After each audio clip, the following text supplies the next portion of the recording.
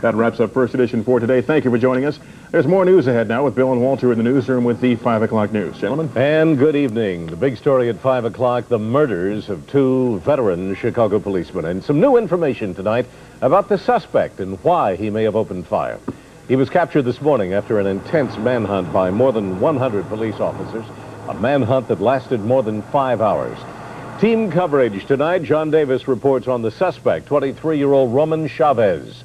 Dorothy Tucker will tell us about the 2 officers who were killed. But we begin with Elizabeth Vargas and the night of violence that began with a man and a grudge. He showed no remorse. In fact, 23-year-old Roman Chavez almost seemed smug as police shackled him and led him today to court. Did what I had to do.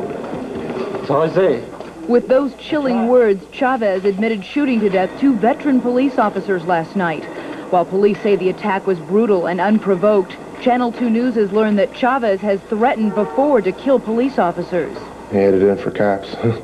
Steve Wozniak is a friend of Chavez's. He said just last week Chavez told him he'd bought 2 guns and planned on killing several Elmwood Park police officers who'd arrested and incarcerated him recently after repeated traffic violations. He said that he was going to ambush him and wait for him behind the police station and kill him. The cops that were messing with him. That's about Did you take him seriously? No. Everybody on the bus was listening to him. He was going crazy on the bus, and I just moved away. Even though Roman Chavez may have pulled the trigger on the gun that killed the policeman, 72-year-old Florence Zuniga feels that she's the one who may be responsible because, as John Davis reports, it's her grandson who stands accused of the crimes. I says, well, get that junky old car out of there and don't set it across the sidewalk because the people had to walk out into the street to get past it. Today, Chavez's 72-year-old grandmother emotionally recalled last night's tragedy. Florence Zuniga told Channel 2 News she never dreamed an argument with her grandson over his car would end like this. I said, I gotta call the police if you don't get out of here. Oh, why did I ever call him? Why did I ever call him? Why did I ever call him? I've been threatening to call him for a long time, and I never did. And this time I called him. Oh, God, what did I do wrong? Mayor Daley also expressed sadness. I think we should all remember that these officers put their life on a limb every day in the city of Chicago. City officials will also remember the officers by retiring their badges. Dorothy Tucker, Channel 2 News. Out of respect for the slain officers, the police department has postponed tonight's police recognition ceremony. The ceremony will be rescheduled at a later date. It was a busy news day in Chicago. There's a lot more ahead on our news here at 5 o'clock. A new plan by the state of Illinois to help you save for retirement is one story. And dozens of Chicago cab drivers find out there is no such thing as a free lunch. And up next, a surprise development in Mayor Daley's plans to appoint new members of the Chicago School Board. She's got a hot new tour and a strange new look, but can you picture Madonna in high school? Well, you'll get your chance on the next entertainment tonight, because we've got an unauthorized and very revealing look at what Madonna was like in the early days. Madonna was kind of a practical joker. She was a fine actress. Everybody noticed Madonna. Listen to the people who knew her best before she went on to carefully cultivate her own image. It's the Madonna you never knew, only on the next entertainment tonight. Tonight at 6:30, only on Channel 2. Catch all the excitement of NBA basketball this weekend on Channel 2. Your local Ford dealer, Quality People, Quality Products, is a participating advertiser. Anything with Wheels, a wheel-a-thon to benefit the Rehabilitation Institute of Chicago, will be held on May 20th. To participate, call 793-2094.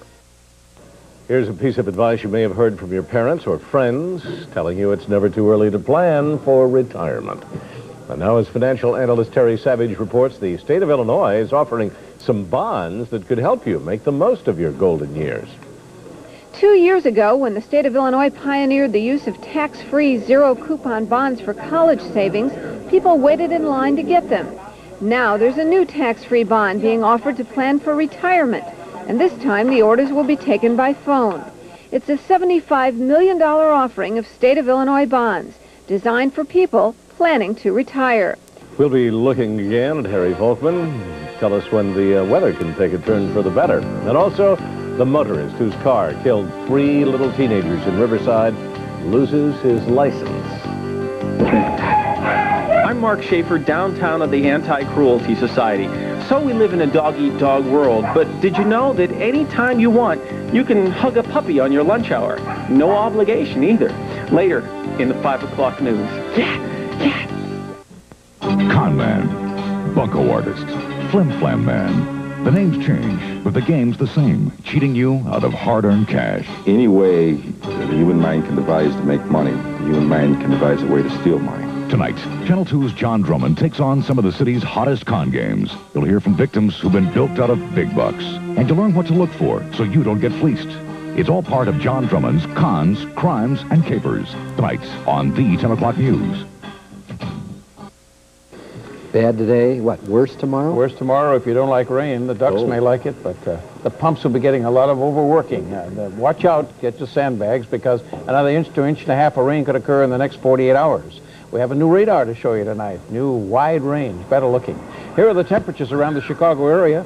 It's warming up now. O'Hare is 65.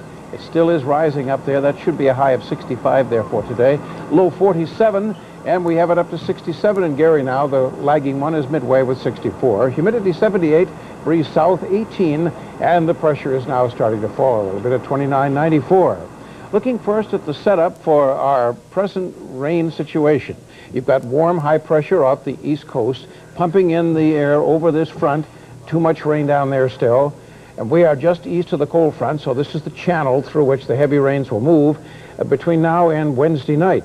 The front here is very slow because of an upper southwest wind flow. It has very little force against it. As it moves on to the east, the humidity will increase. And on our Weather Wonders, we'll talk to you about the comfort feeling here. Stopping the movement on the chart. Now let's move into the satellite and get that to shaking around as you see the clouds rolling in from the Middle West and down into the south. The Bull season is not over. They now lead the 76ers 3-1 after a 111-101 victory yesterday. And, of course, we've got some videotape, a little rehash, you might say. Michael Jordan, of course, scored 45 points and as the 76ers tired down the stretch, and Jordan did the job. But the story was the bench. Guys like Ed Neely came off there to outplay a tired Charles Barkley, scored some key points. And Stacey King scored 21 points. Nice feed from Jordan here as the Bulls won this game handily. They now have the 76ers on the ropes, and the bench did it, right? The whole key was that the guys coming off the bench stepping up playing, because our bench has been criticized all year long for being so young and not being productive. But as the season went along, we're getting stronger and stronger, and knowing what the meaning of a playoff game is now, we have to step up and play. And our bench has been somewhat the key in this series. Okay, and let me tell you that the Bears settled with the IRS on their tax situation, so they say everything is hunky-dory. Now let me tell you that I've got Pat Day here, and he was red hot today. He's always red hot. You had 5 winners. We're going to run one of your winners in the 7th race. Scorpio, what was the name of the horse? Scorpion Sting. Scorpion Sting. We'll run that videotape. But Pat, you're back at Arlington. We're happy to have you here, and the track's in great condition, isn't it? Yes, it is. I don't know what they've done to it since last year, but this track handles water tremendously. We've had some torrential downpours out here. And, that's it from Arlington International Racecourse. Back to you, Bill and Walter, because I know you got a lot to get on yet. We do, John. Thanks very much. Okay. There used to be a time when the 2-martini lunch was the preferred cure for office stress. Well, when we come back, we'll take a look at a healthier alternative, but one that still leaves folks feeling warm all over. Of course, they won't mind if you decide to plunk down $45 and adopt a pet, but the lunch hour puppy hug comes with no strings attached. Unless, of course, you count heartstrings. Mark Schaefer, Channel 2 News.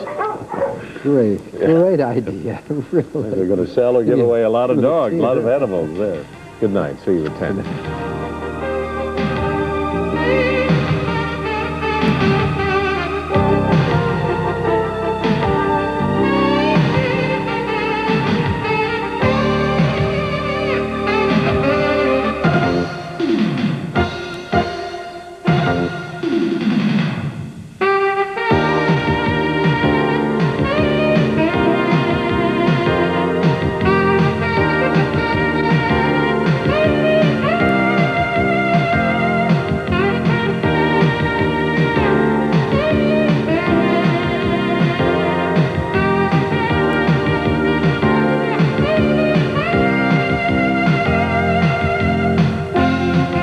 5 o'clock news is a presentation of Channel 2, Chicago's station for news.